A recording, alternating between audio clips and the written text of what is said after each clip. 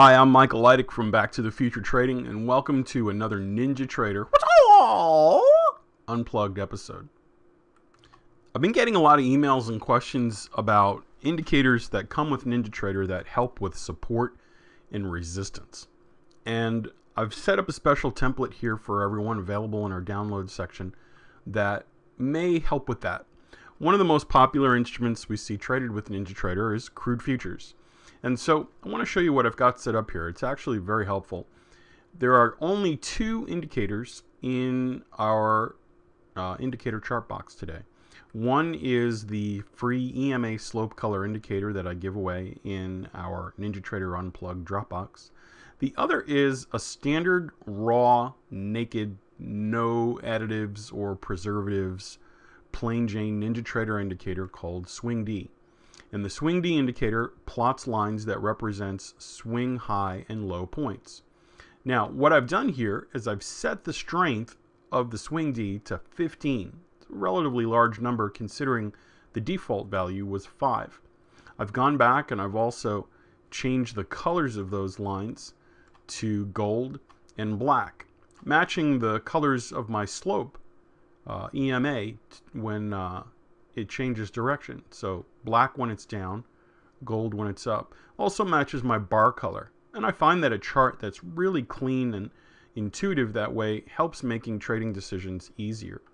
So let me show you a technique that you can use that's going to be really helpful for you, especially if you want to begin incorporating support and resistance in your trading. Go back to the previous day's session. So I'm sliding the cursor backwards and you'll see that I've got some lines here from the previous session. The pit opens at 9 o'clock and runs all the way through to 3 o'clock in the afternoon based on the CME hours. But what I want you to do is this. Go into your drawing toolbox. Click on where it says stay in draw mode so you don't have to go back and forth multiple times. Or you can just hit F3 if you want and activate the Ray tool. The Ray tool. And what the swing tool has done is it's said, hey, objectively speaking, these were the biggest swings in CL on this day. And so one of the things I can do is, now that this day is over, I can take the Ray tool and sort of work my way from left to right and capture that information. But more than capturing, what I'm doing is projecting that information forward into today's trading session.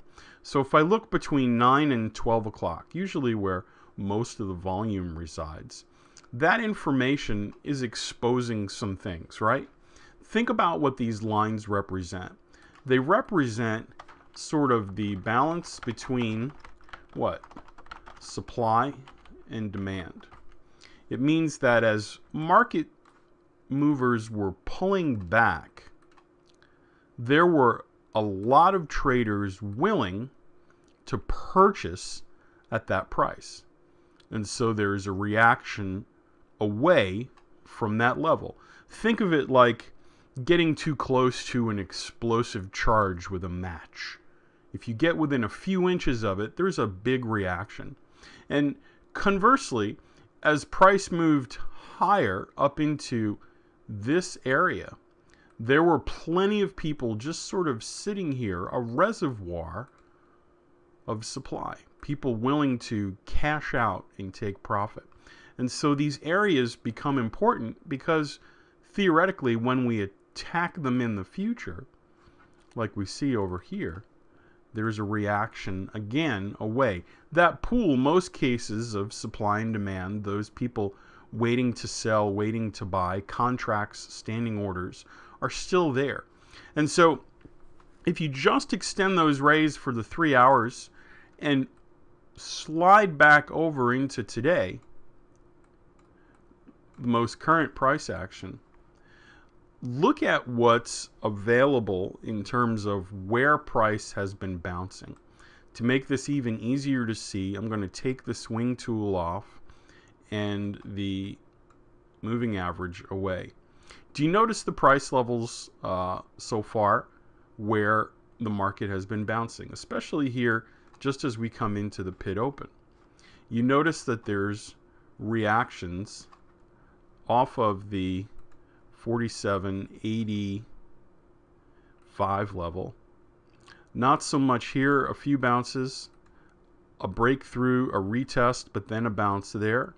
And then once again, 1, 2, 3, 4, 5, 6 retests of 47.29.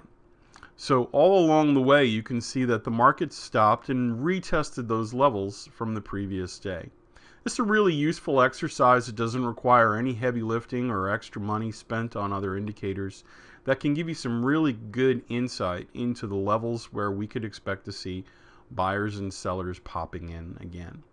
If you want this template, just simply download it from our NinjaTrader Unplugged Dropbox. Those instructions will be in the video down below. Remember, trading is a hard thing to do.